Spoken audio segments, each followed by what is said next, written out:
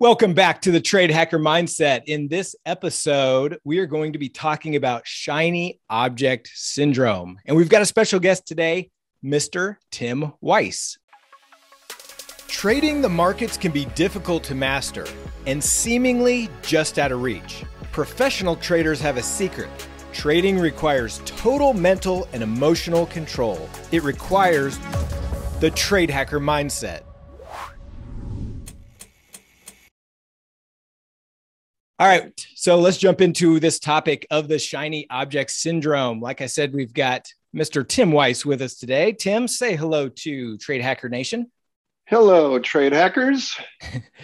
So I reached out to Tim, and because I know that Tim is such a big mindset guy when it comes to trading, and I asked him if he had any topics that he would want to share with the Trade Hacker community on our podcast, and he came up with several different topics. And the first one that we're going to be talking about, and hopefully Tim enjoys this and he might come back for additional ones in the future. But today we're going to be talking about shiny object syndrome. And this is such a huge topic when it comes to specifically trading, but really in a lot of other areas of life as well. For me, as a business owner, as an entrepreneur, as a father, as a family person, as everything else that we do in life, shiny object syndrome, another way of saying that is the grass is always greener on the other side. And we're constantly jumping around and losing focus on certain things and entering our focus on new things. And so with trading, it kind of compounds itself because there's so many different ways to trade. There are so many different vehicles to trade: stocks, options, futures, Forex, crypto. There are so many different methodologies to trade so it can be very difficult for a trader to focus on one thing and really become a master at that because of this shiny object syndrome.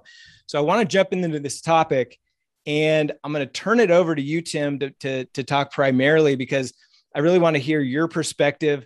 So if you would, why don't you give a little background on yourself from your trading career, and then let's jump into this topic. Thank you for that introduction. And so just a little background on myself. First of all, I've been a trader full-time pretty much for about over 10 years now. Since the global financial crisis, I got hurt pretty bad, and I vowed to myself that I would commit to learning how to trade the financial markets. And I've traded all types of markets except for crypto, believe it or not, and all types of trading strategies and systems that you might be able to think of. So, and that's been part of, what I've done is jump from one thing to another over that entire period of time. So, part of my background that I learned in this process was causing me a liability when it came to trading. And I do have a professional background, business background, entrepreneurial background, as well as like Steve, which created this insatiable desire within me to always find something better. So I was also a turnaround specialist. So I'm always looking for what's broken and how to fix it and find something that's better. So when I approached trading, I wanted to screen all of the different trading services, trading systems, trading strategies. And, I applied my critical mind to do that. And I was skeptical of everything, including the gurus that are out there. And so, I couldn't really focus on myself as a result, focus on my own trading skills, because I always had this attitude that the problem is outside of myself. If I'm not successful in trading, it's because I've got the wrong system, the wrong strategy, the wrong service, the wrong market, whatever, not within myself. That wasn't the problem because I was smart. I'm a quick study. I can figure things out. So this led me to doing this, jumping from one thing to another for quite a long period of time. About 5 years ago, I realized that, this trading mindset, trading psychology is something I needed to learn more about. And I guess it was because some of the people that I started respecting were talking about it and they were emphasizing it. And I said, well, I'll get to it one day. I'll get to it one day. But for about 5 years ago, I did get to it. And I started really researching it and studying it quite a bit. So yeah, Mark Douglas Trading in the Zone is still the Bible for me. But I've looked at several other things, several other authors and trading coaches that have material on the subject. So what I started doing then was paying more attention to what was happening with Tim when Tim was trading. Basically, is how I would put it. And I also learned that I needed to find services and coaches, trading coaches, mentors, whatever that I could trust. And how can I do that? Well, it's not easy. It's not easy because I'm trying to evaluate somebody with this critical mind I've got and trying to evaluate, are they the real deal?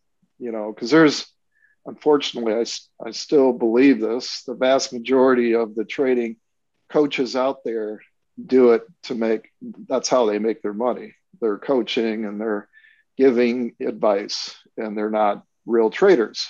So the one thing that attracted me to navigation trading is everything's transparent. Steve does everything transparent and puts his, real trade results up there and the good, the bad, and the ugly, and also explains what was done right, what was done wrong, and things that are going to be done to correct it and follow rules and stuff like that. And I am very much an admirer of a rules-based trading approach. So that's what I've done, is to really focus on what rules-based strategy, system, whatever would work best for me. That's how I ended up with the red strategy. The weekly double calendar was everything that I've looked at seemed to be the best thing for me. And so what I just to wrap this up about the shiny object syndrome, instead of just jumping from one thing to another and critically focusing on what was wrong with everything outside of myself, I started looking at it as an experimentation process so Tim could find out what is best for Tim. That's what I ended up doing. So by the time I got to navigation trading, I was fully in that mindset. What is it about navigation trading that is going to work best for me based upon what, is my makeup? So, I'm very analytical. I tried to adjust my lifestyle to fit what is best for, each trading condition or trading system. And I learned the hard way that doesn't work very well. What I needed to do was really find a way to trade that was going to fit within my lifestyle and fit with my psychology. So trading options, unless you're just buying and selling, debit transactions, trading options is kind of for the thinking trader. When you're selling premium, you're selling spreads and adjusting spreads, whatnot. It's for people who really are of that mindset, very analytical, want to actually have different ways to trade, different ways to adjust your trading outcome. And so options became something I decided for myself was what I was going to really focus on. So I've traded all the other ways too. I mean, I'm a stock trader in the past. I'm a futures trader, forex trader. I've taken longer term positions, swing positions, as well as day trading during the day. And anyways, so the option spread trading is what I really decided I was going to focus on. And the weekly double calendar and my variation of it, the red. So it's fair to say that you have tried every shiny object in the world of trading out there, sounds like. Just about, except for crypto, which actually came about kind of as I was changing, focusing on everything else and focusing on myself. I mean, crypto's relatively new in the last 5 years. So and I can give, if somebody wants to know a particular experience about, volatility trading or about news trading or whatever, watching CNBC and taking their tips. I mean, I've got all kinds of that experience, which is not pretty to say in my background. But this is really what works best for me is option spread trading, basically. So yeah, and I think that's just a critical thing for people to understand. And I've obviously had conversations and interactions with now thousands of traders over the years.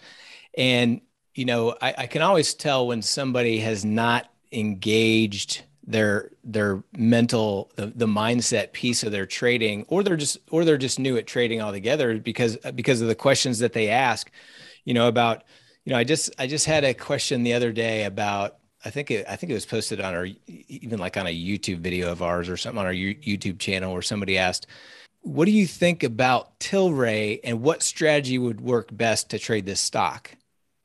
So it was a question like that, which obviously, if you're asking a question like that, then you probably have not traded much. And I don't want anyone to think I'm talking down about new traders and don't ask questions, because that's the only way that you learn.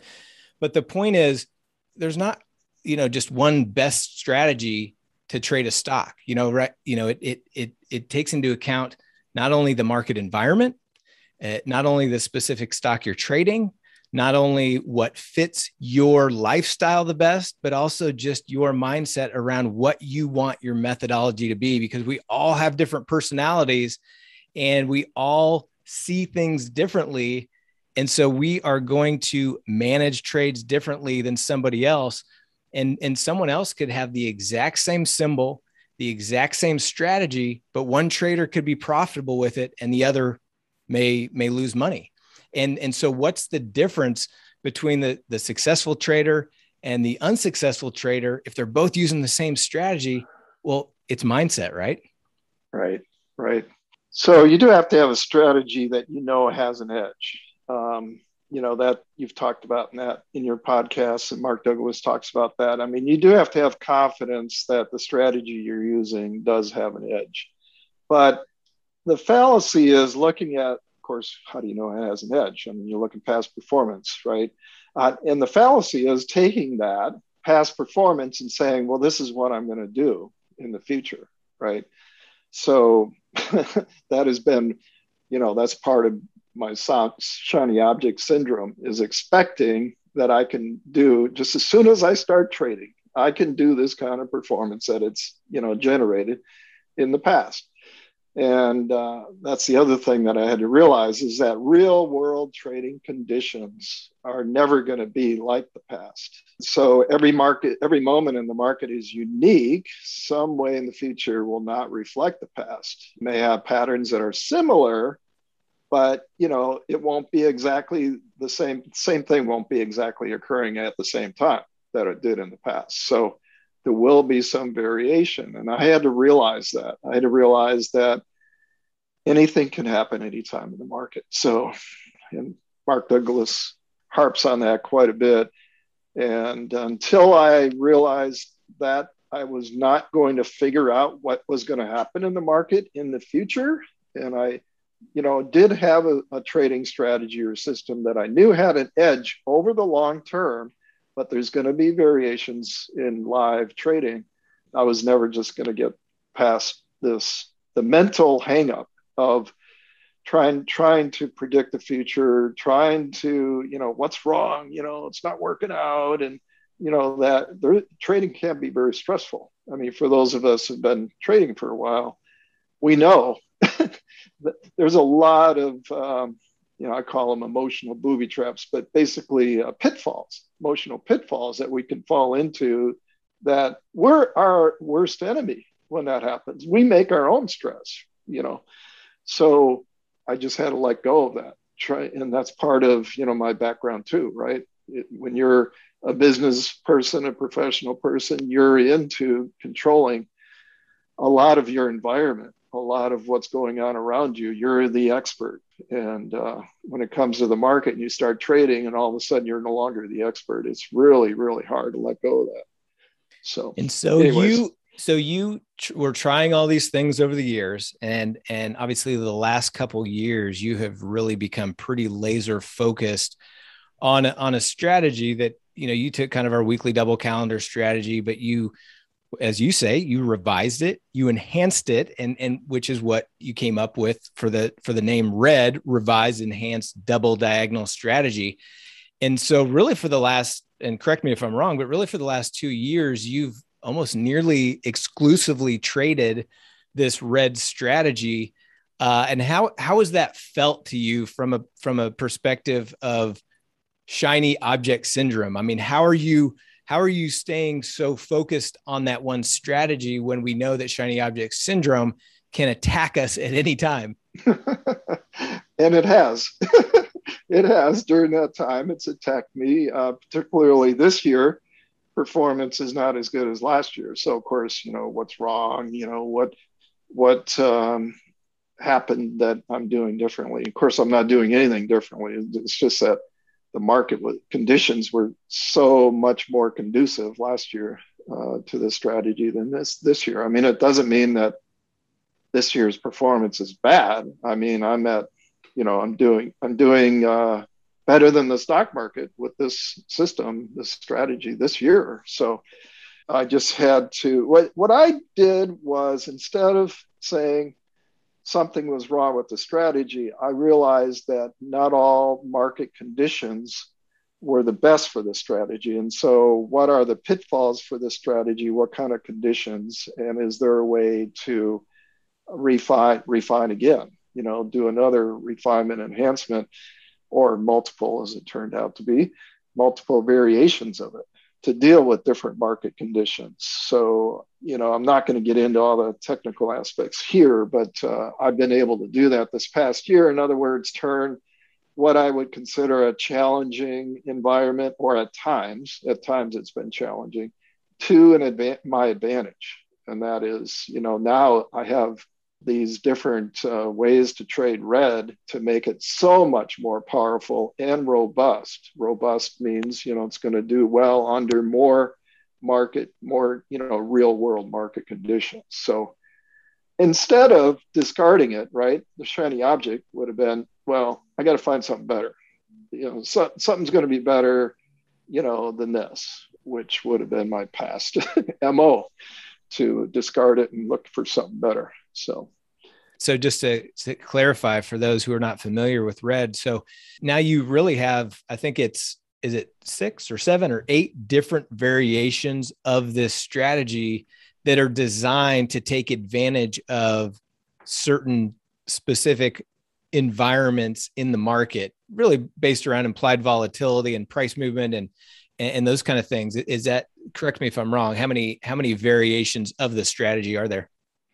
There's 8, and one of them is for new red traders, just for new red traders. So it's basically a simplistic version of the others. I've got 8 different ways to trade it now. So when I first started, there was really just one. It was just one. So I've been able to now refine it based upon what's happening. Yeah, implied volatility. We trade different with red. We trade, the Wednesday options, the Friday options. It's weekly, so we're in and out, every week. I do have a 2-week trade now. I've got a 5-day weekend trade. So there's a lot of different ways that I've been able to supplement, the sort of the core foundation of the red double diagonal, because of what's happened in the market. And quite frankly, if the market conditions were so easy, like they were last year, would I have been motivated to develop all that stuff? No, I would have sat back, on my, and, been out, hiking and golfing and snorkeling. So I don't view it as a bad thing. It was sort of, maybe what was necessary as part of my development as a trader. And in so doing, by the way, all that has led to me to focus more and more on my skill development. So as a trader, so I've got, lots of positions on most of the time now, and I'm not freaked out. I'm used to what happens with those positions, and I can let that stress go. I am laser focused on trading about an hour and a half every day. So, and that's really, except for Wednesdays now. Wednesdays is not going to be a trading day much for me, except to just look at what's happening with open positions in case I need to close something early. But anyways, I've been able to just say, okay, an hour and a half, I can be really focused on trading, and then I can let the market do its thing and not be thinking about it or stressed out or anything after that. So I think as a trader, I know for me, and it sounds like from listening to you as well, that, you know, the shiny object syndrome can really primarily come from two different areas. Number one, if something stops working as well as it used to, I think that's probably the number one driver of us wanting to start looking for a new strategy, right? Right. Number two is if we just have one single strategy or methodology in a little box, and we're just doing that every day, we get bored, right? and so yes. To me, it's those two are two of the most powerful drivers of this, of, going to look elsewhere for that shiny object syndrome. And if I'm hearing you correctly, or at least what I'm perceiving from what you're saying is you could have that if it didn't perform as well, like you said, as well as it did last year. But two, if you're just doing the exact same thing day in, day out, you kind of get bored. It's not challenging you mentally as it would. And so one of the ways that you've battled that is to find different variations. And it really became almost a challenge to you to find, okay, well, if it's this market environment, then this little tweak to the strategy would work better.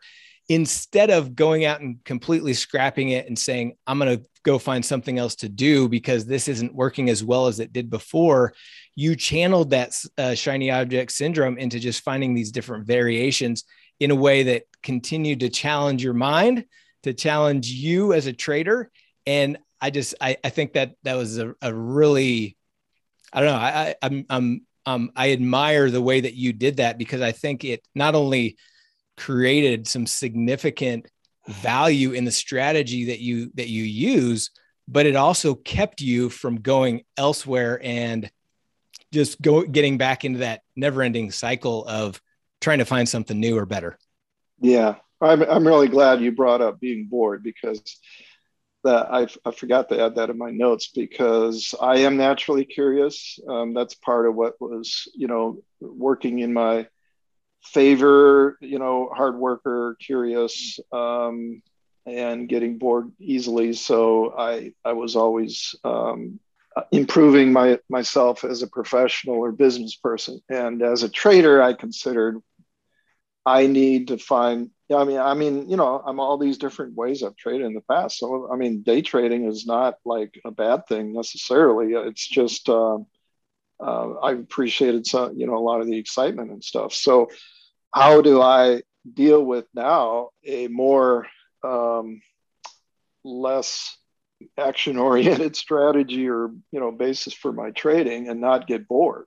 I don't have the same kind of action that I did in the past always. So that is part of what I did, was to investigate ways I can actually have the strategy be more reflective of different market conditions, so I could trade it more often and have more positions on. So you don't get bored when you've got 8 different setups and you've got, primarily I trade 3 different underlyings, and I can have, anywhere from a half a dozen to 2 or 3 dozen positions on at once. So you don't get bored then. But that was a hang up for me, is how can I deal with this tendency to get bored and always wanting to find something to improve it or be better, or something that's better than what I'm doing. So that is part of it. Yeah. And I talk a lot on this podcast about self-awareness. And so don't forget, if you're listening to this, shiny object syndrome is different for everyone, right? So So in other words, for me, as an example, I mean, I day trade. I also do swing trade. I do double diagonals, double calendars. So I do those strategies. I also do iron condors and iron ducks and verticals. And so I do a lot of different things. I think for me, what it came down to was, I used to do stocks and futures and Forex, and I've done crypto too. I've done, so all these different things. Whereas now, I mean, I still, still dabble in other things, but my core primary focus and the focus of navigation trading is all around options. And there's so many different aspects of options trading that you can learn, and then that can help you. I think, understanding, how iron condors and short strangles work is also understanding how those work can spill over into helping you understand how calendars and diagonals and other strategies work. So for me, it was really more mastering and focusing on options. And then you can play around, you can jump around in that playground. And so I think, like I said, everybody's different from a shiny object syndrome standpoint. But I think if you can find your sandbox that really excites you, then you can kind of jump around within that sandbox, as long as you don't jump out of the sandbox and go play somewhere else.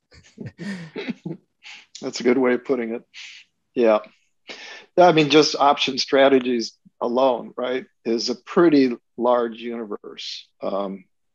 And especially when you consider all the different underlines that you can trade each one with. So that's a pretty big sandbox there.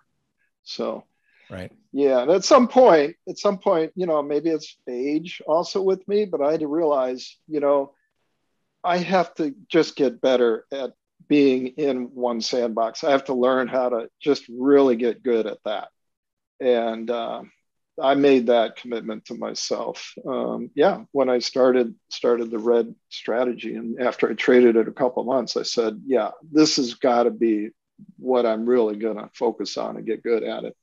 So we've got a sheet for if you're listening by audio, you can't see this. We also post these podcasts on YouTube, but Tim just came up with some bullet points. We've already kind of hit on some of these one way or another. Fallacy of applying skills, especially very strong technical skills used in other professions of trading. I think that's a big one. And just to add a little bit more to that is, a lot of people come into trading who have been successful in other areas, and they try to apply what's made them successful elsewhere into trading, and it doesn't really work. Tim, you kind of touched on it. As a business owner, as an entrepreneur, as a somebody who fixed things, if you're a business owner and you have a lot of employees, you can kind of control that environment to a degree. You try to control your employees. You try to control the environment of your business. If you try to come into trading and you try to control the markets, that's where a lot of times things don't work out so well for you. No. Yeah, you can't just hire and fire a strategy or a trading coach. I mean, like you do an employee, or like you do hiring a service for your business. So it's just, you can try it like I did, but it's going to be an exercise in futility. It really is. And then we talked about your second bullet, the endless process of seeking and analyzing new trading system strategies. I think as a new trader, we've talked about finding the methodology that fits you and fits your personality. Well, sometimes when you come in as a new trader, I don't know anybody that came in and knew exactly what kind of trader they wanted to be before they even started. So, part of the process of learning to trade is figuring that out and testing different systems, strategies, methods, vehicles, all those different things. But what we talk about with shiny object syndrome is the problem is once you find something that you gravitate to, that's probably what you want to focus on. If you come in and you can't stand holding positions overnight, if you like being flat by the end of the day, you probably want to focus on day trading. If you are the type of person who comes and you can't stand the, the stress or the anxiety or the fast pace motion of day trading, and you want something that can kind of play out over a period of time, then day trading is not for you. Right. And so, I think the quicker that you can scale down and really define what it is that excites you the most and or fits your personality the quickest, the better off you're going to be with trading. Right. Yep. Couldn't agree more. And your third bullet point here, failure to appreciate that regardless of how strong they are, none of these will be perfect and all will have periodic setbacks during real world trading conditions. Every moment in the market is unique in some way. The future will not reflect the past. And so as you talked about with, trying to, and I see services all the time advertising, this strategy had a 90% win rate over the last 3 years. And there's so much garbage being sold online where people are just simply going through and doing cherry picked back tests, taking that strategy and selling it to the public as if it's something valid because of a back test that they did. Mm-hmm. And so that bullet point that you put, I mean, it hits home very clearly because there are always going to be certain things that perform well during certain periods of time, but how you trade and how it performs in the real world and real world trading conditions is a completely different ballgame. Right. Yeah, I hate to see that too. And I was unfortunately a sucker for a lot of those many years ago when I was naive. But, it's very easy to conduct a back test and put in, whatever you need to optimize it and claim that, this has great performance. And, you can put up the typical disclaimer, but the implication obviously is that performance is going to continue when, you're trying to sell it. That's what you're looking to attract is people that buy into that. And I was, like I said, I fell for that, but now I understand so much more about markets that I don't, I take that stuff for a grain of salt, and I do back tests. I mean, for red, as people know, I mean, I've done lots of back testing because I had to understand the nuances. It does help you understand the ins and outs and the nuances of a certain strategy or system, especially when it is somewhat complicated like red is. So, yeah, I think just and not to dig too deep on backtesting in this episode, but backtesting, there's a right way and a wrong way to backtest. If you use a backtester to find a strategy, you're always going to find one, right? You're always going to find something that worked over a certain period of time. And if that's how you start, if that's how you try to trade, unfortunately, it's never going to work because you're always chasing what happened in the recent past. The way that, as you mentioned, the way that you backtest is really to find how different aspects of trading your strategy, which you already know works, you already know it has an edge, using backtesting to find little variations of how it worked in different market environments. That's the right way to backtest. Yeah, thank you. Couldn't have said it better. When it comes to shiny object syndrome, it really comes down to you finding something that excites you, find variations of that trading style or methodology that can help you stay within like I said, within a sandbox of strategies around a similar type thing so that you don't veer too far off your path, and to, find a way that it's going to excite you and perform well, and so that you won't get bored. So I hope this episode was helpful. Tim, any last words to the trade hackers before we say goodbye? I just wish everybody a successful trading. Don't give up right before you find what you need to find to make it all come together and work for you. That would be that, because I've reached those points several times where I was ready to give up, and I'm glad I didn't. And I'm glad I found navigation trading and Steve in particular. That's for sure.